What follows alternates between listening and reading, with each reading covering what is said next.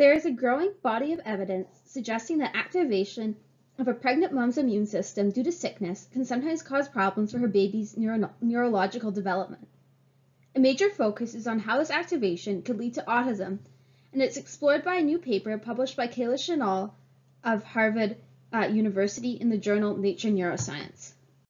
In the United States, around 1 in 54 children have autism spectrum disorder, which is characterized by difficulties with interpersonal communications, social skills, and repetitive behaviors. There is no cure. However, behavioral and psychological therapies can be very helpful.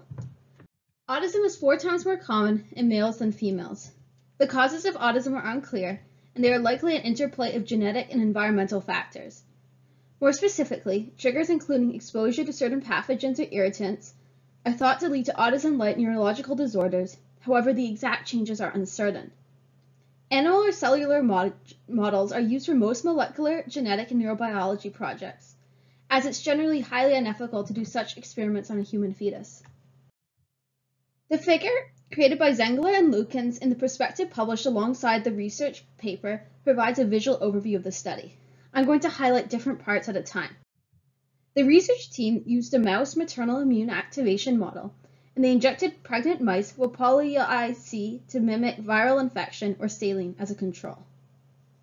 Using single-cell RNA, scRNA-seq sequencing on the cortices of embryos from both cohorts, they found significant changes in transcriptional states and protein regulation across cortical cell types. Here's one of the interesting key findings. Even though maternal inflammation causes altered proteostasis in the fetal mouse brain, it impacts males to a much more significant degree. Specifically, their scRNA-seq data showed that male mouse fetuses and mothers experiencing inflammation had downregulated ribosome subunit synthesis and corresponding decreased levels of protein synthesis compared to the saline controls in their female counterparts.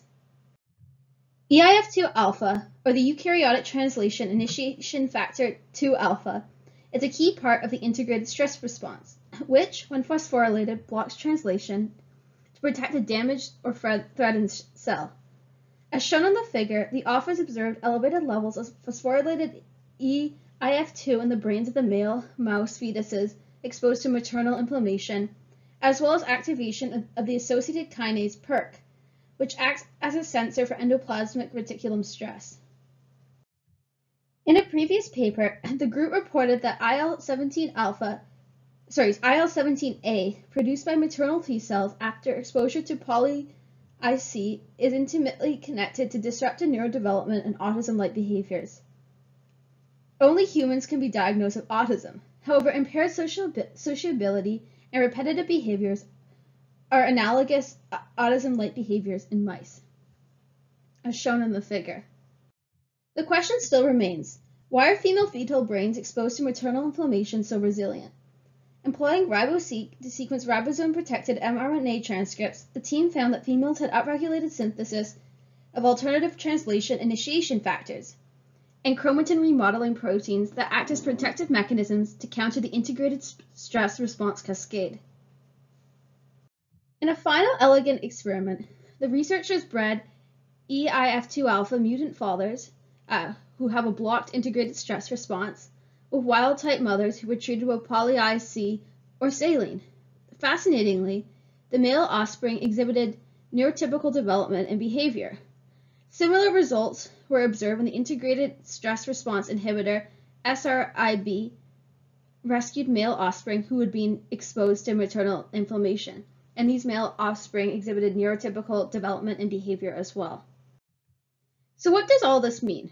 So firstly, it's important to note that just because certain results are observed in mice doesn't mean that they will apply to humans, who are vastly different organisms. So this paper's findings should be interpreted at face value, not as cause for concern. Many mothers get sick during pregnancy and give birth to completely normal and healthy babies. Instead, this paper is best viewed as a jumping-off point for promising future investigations in mouse models, for example, to mine the vast amount of specialized sequencing data collected for this project, as well as identifying key factors leading to resilience against autism in female mice.